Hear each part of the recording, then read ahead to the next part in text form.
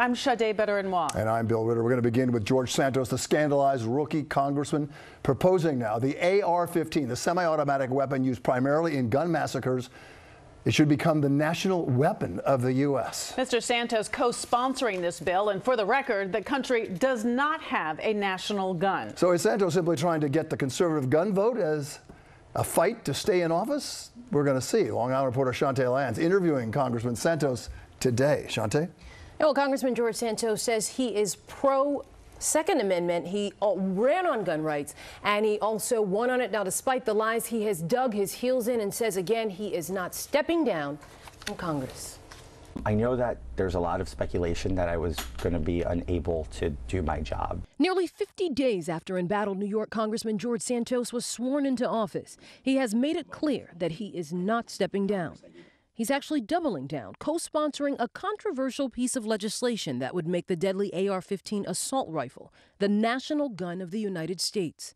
That shouldn't come as a surprise to anybody. I've always been very clear. I'm very pro-Second Amendment. AR-15 style rifles have been used in some of the nation's most devastating mass shootings. Sandy Hook Elementary School in Connecticut, Marjorie Stoneman Douglas High School in Florida, Robb Elementary School in Uvalde, Texas, and a racially motivated supermarket attack in Buffalo. This is a gun manufactured in the United States, creates jobs in the United States. It's a made in America gun. And I mean, we have national everything, but why not have a national gun? It saves as much lives on a daily basis. It saves lives on a daily basis, and it's not reported. Saying the gun saved lives is not accurate. In fact, we counted the number of deaths from mass shootings within the last decade.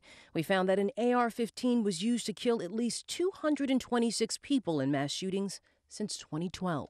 Governor Hochul released a statement saying this bill, which attempts to glorify the weapons that have been part of such horrific tragedies, adds unforgivable insult to injury for those families. It should never become law, and Santos should immediately remove his name from it if he has any respect for New Yorkers. I read that statement to Congressman Santos. Well, I think that the governor, in her right, should be more focused on keeping the state safe, which she's fundamentally failed at doing.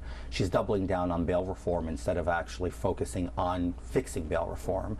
And, you know, coming from her, this is the same governor that is appalled at my co-sponsorship of this resolution. However, it's the same governor that refused to meet with me or invite me to her roundtable session in Washington when she was there. So she's not really about having discussion. She's about virtue signaling and rhetoric. That, to me, is nothing but rhetoric.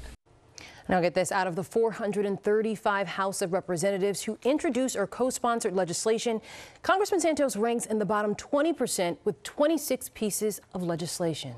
Chantee. Wow, incredible. Well, Chantee, let me ask you this. You know, there's that new Siena poll that came out asking his district, voters in his district, whether they wanted him out. And 78% say they wanted him out of here.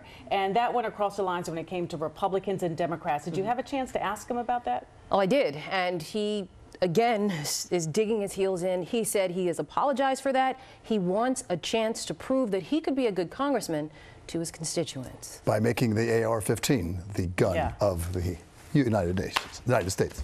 Yeah. Okay. All right. Great reporting, Chantee. Thanks so much.